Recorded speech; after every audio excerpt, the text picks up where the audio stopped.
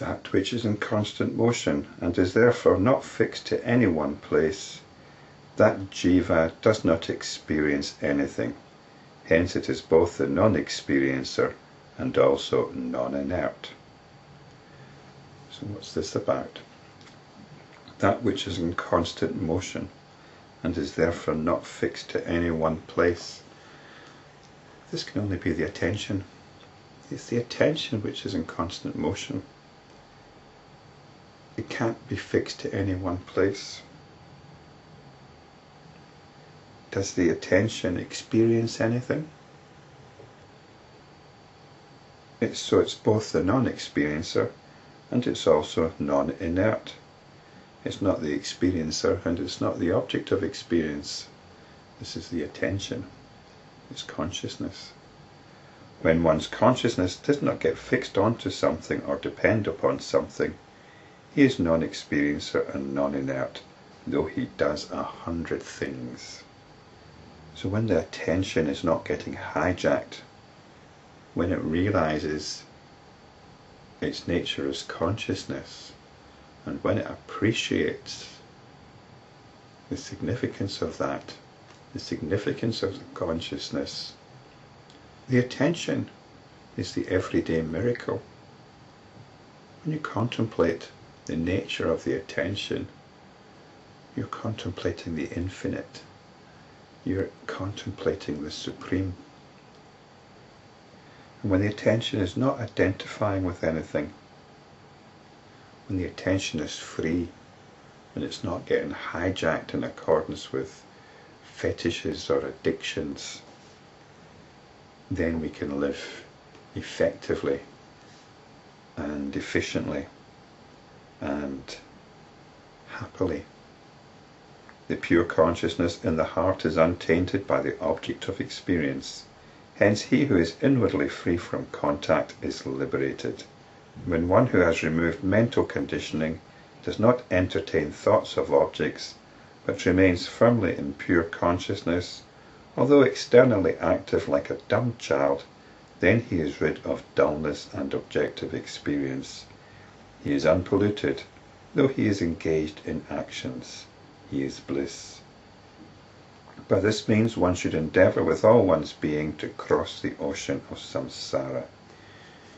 He is bliss in the sense of not being caught up in the storms of negativity.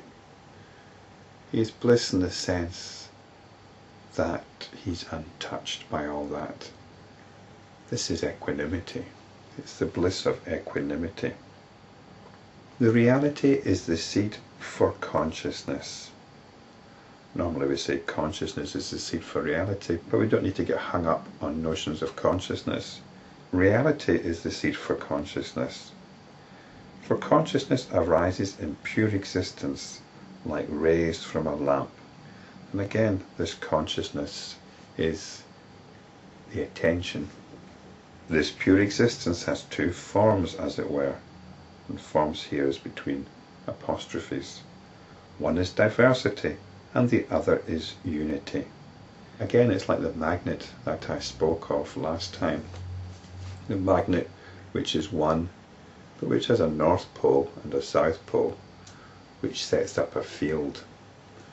And if we imagine that magnet is not necessarily solid, it's actually lots of magnets which can start interacting with each other, repelling and attracting each other.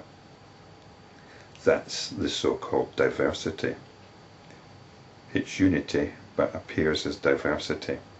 The diverse objects which are seen here are all diverse appearances of the one indivisible unity. But when this diversity is abandoned by the consciousness, it rests in unity.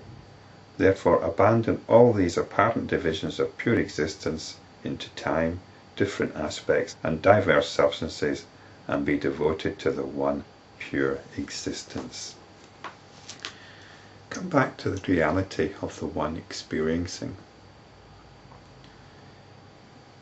Turn the attention on itself.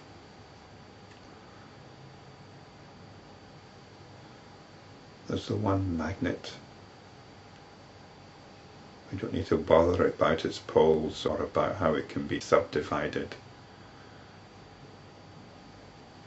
Enlightenment practice is about realizing the undivided nature of everything, of realizing it's actually only the attention. The attention is one thing, but it gets drawn to many things because we have the conviction that what it's drawn to is different from its own nature.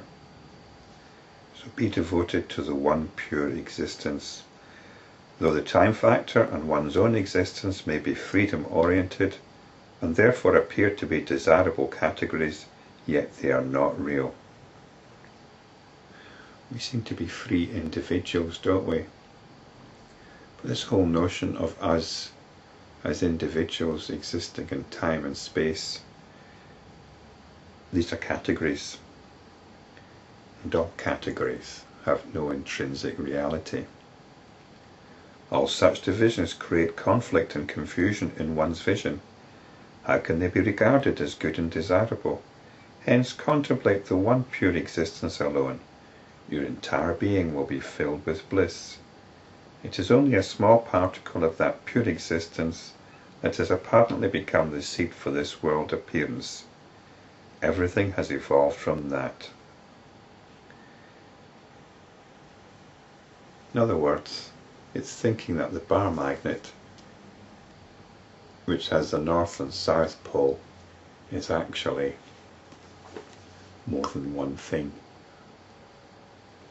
or made up of two things.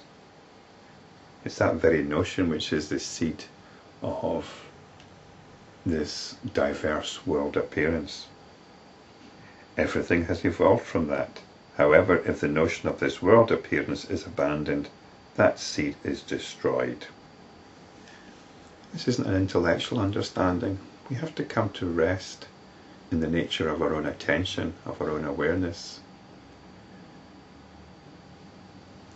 Go beyond any notions, any emotional tone which that might engender.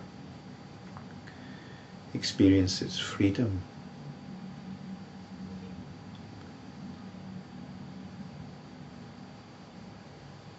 Experience the release from all anxiety.